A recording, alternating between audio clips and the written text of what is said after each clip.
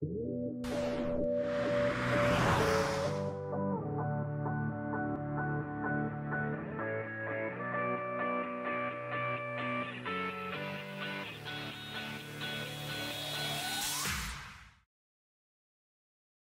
wanted to share some feedback that we've gotten. The book has been out since 2013, and I think this feedback gives a good sense of what the book is about if you're wondering. So, a great primer on metrics and analytics, that's nice.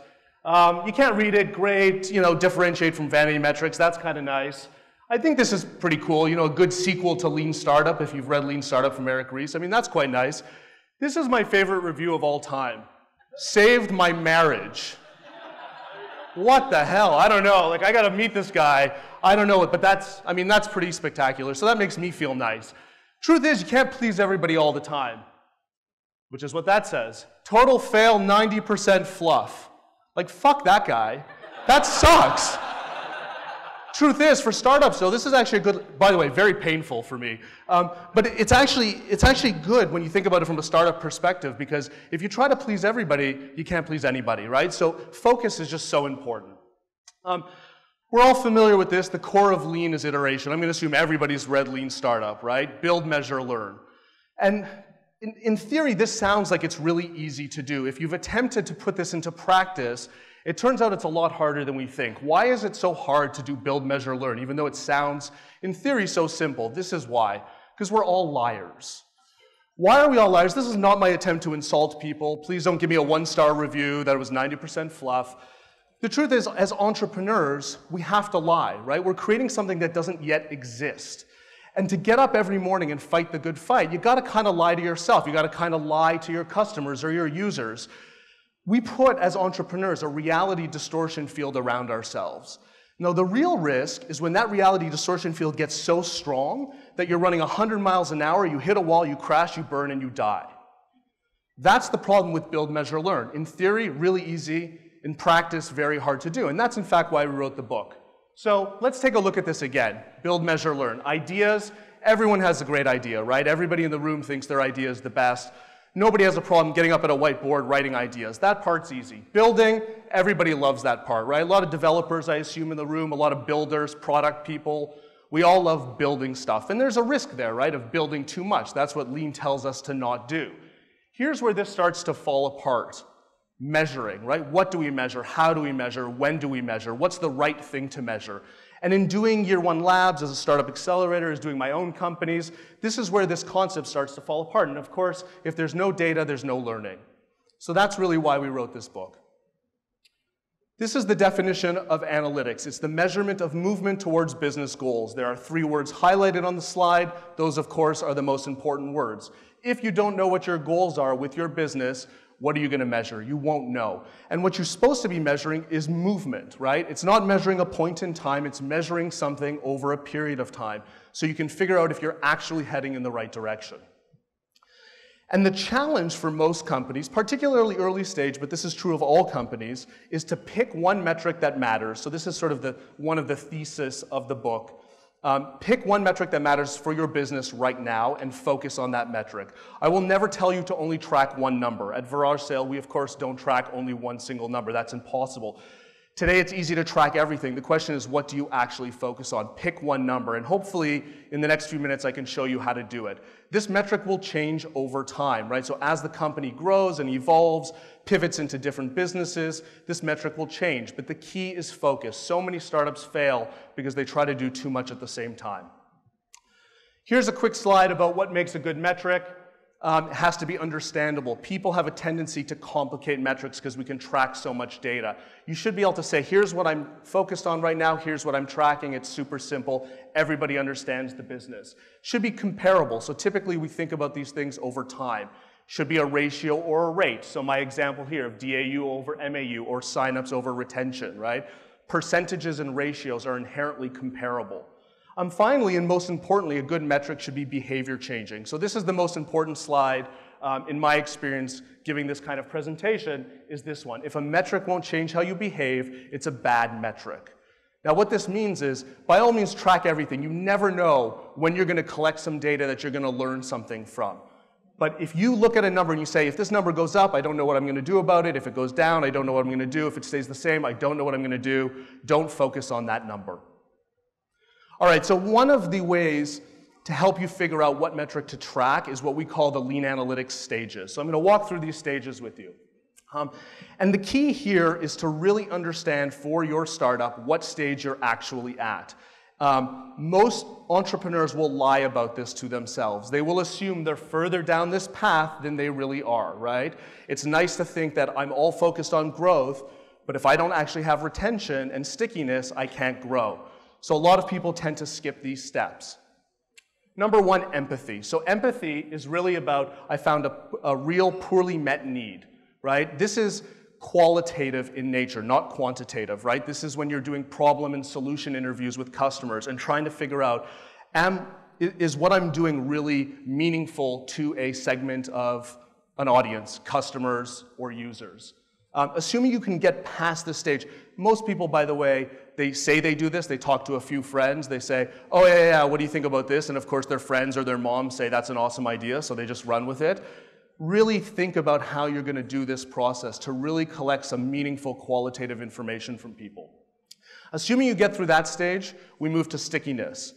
This is when you're building that MVP, that minimum viable product. And this is so important, right? So now the metrics are really about engagement. If you have a daily use case app, it's a DAU. Maybe you have a weekly use case. If you have a monthly use case, I get a little bit worried just generally because you can't collect feedback quickly enough. But here it's when you're saying, this group said this thing was meaningful, I built some small version of it to meet those needs. Is it in fact getting the usage that actually matters? Assuming you can get past stickiness, we go to virality. Now virality can mean a lot of things, right? So in the consumer world, we think about that virality of one person sharing to another person. B2B sometimes has that if it's going bottom up. But this generally just means, can I start to acquire a broader base of users or customers through a variety of channels in a meaningful way? I'm not necessarily focused here on dollars yet. I'm not necessarily focused on cost of acquisition. I'm focused on, can I broaden my channels to acquire users or customers, and do those users or customers behave in a similar way to my early adopters when I was in the stickiness phase? Assuming you get past virality, now we focus on revenue.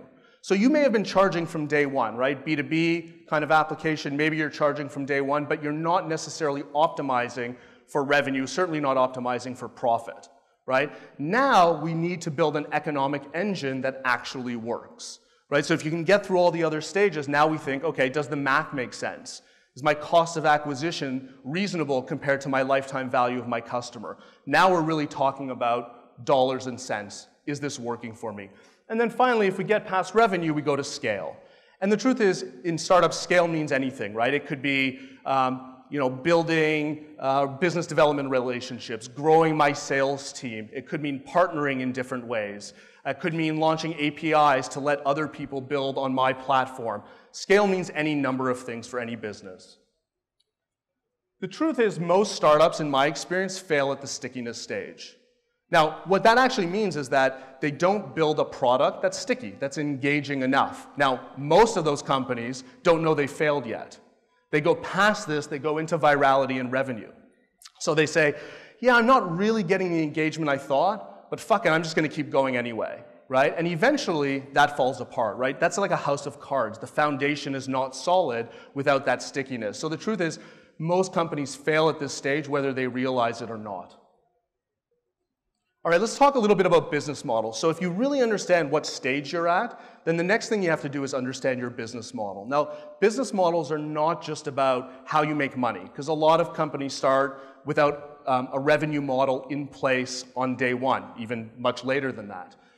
This is about understanding the flow of users through their experience with you.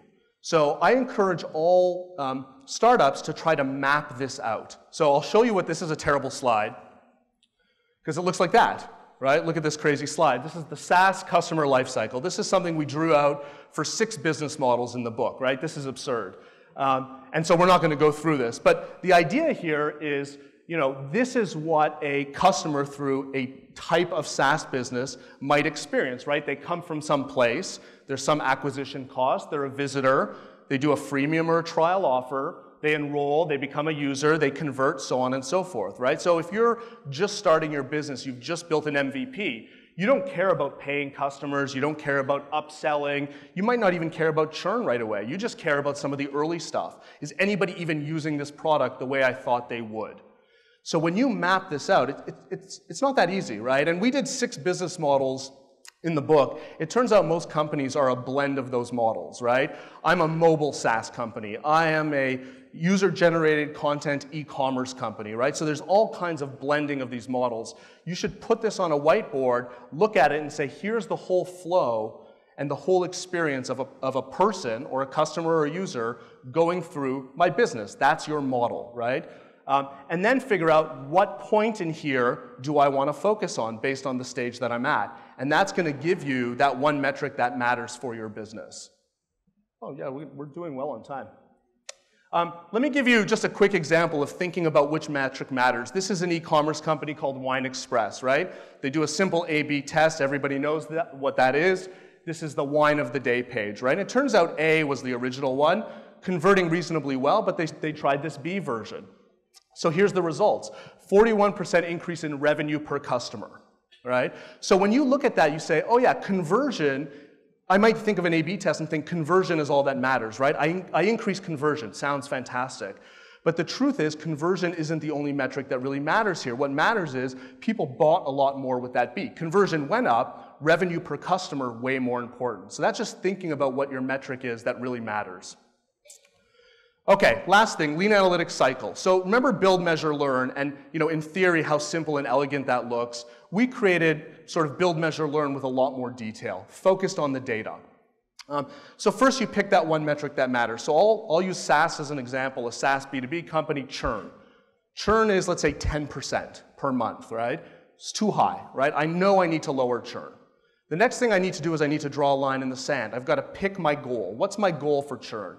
It's hard to find this number. What is the optimal? I mean, churn obviously would be great if it's 0, but let's say I've looked at industry standards, I've talked to colleagues, I've talked to investors, I've talked to advisors. I pick 5%. For me, at this stage, 5% churn would give me enough reason to go and focus on the top of the funnel and drive more people through it. So then I find potential improvement, right? So this is pretty easy. Without data, I make a good guess. So don't get caught in analysis paralysis with your data. Don't look at it all and say, holy shit, what do I do with all of this stuff? Take a guess, talk to your customers, say, oh, I think I can do this, and that will lower churn. If you have data, look for commonalities, right? Look for your best customers and say, why aren't they churning? What's different about them? And maybe I can learn something and apply that to changes I need to make for my other customers that are in fact churning at a too high a rate. Come up with a hypothesis. If I do X, Y is going to happen, right? So write that down, put that on a board. Everybody's focused on accomplishing that goal. Make changes in production or design a test, right? So sometimes you say, screw it, I'm just going to make a change, throw it up there and see what happens. Obviously, lots of testing you can do as well. Measure the results, that's straightforward. And then ask yourselves, did we move the needle? So churn was 10%, what did we get it to? Let's say we got it to 5%, success, we win. And we decide 5% is enough, like I said, to say, now move to the next thing. We think of metrics like squeeze toys. You focus on one thing, it's likely going to tell you what's the next thing you should focus on. If you've made the bucket less leaky, you can pour more people through the top of the bucket. Let's say churn stayed at 10%, completely failed, right? Whatever experiment we ran failed. That's going to happen tons. You can give up, not something I would necessarily recommend on one experiment. You might be able to pivot, right? You might say, what I've learned is I didn't really move churn for one category of customers, but this other category, I did improve it. Well, maybe I need to focus on that category of customers and verticalize my SaaS product. Could be. You could draw a new line. You could say, you know what, I got churn to 7%. It's not what I wanted, but maybe it's good enough for now to move to the next step, right? That's a judgment call that you're going to make, talking to your users, talking to your customers, and figuring out if the value is there to justify moving to the next step. Or more than likely, you're going to try again. You're going to say, I got churn, 17 seconds. I got churn to 7%. I'm going to try more experiments and keep going. More than likely, of course, you're going to go through this cycle multiple times just for churn. And then you're going to say, now let's go focus on acquisition costs and run through that cycle over and over again. So I'll leave you with this. Once a leader convinced others in the absence of data, we looked at a leader and said, well, we don't have a lot of data. What the hell do we do? Somebody just said, we're going to do this. Go for it. Now a leader knows what questions to ask. And that's it. Thank you very much.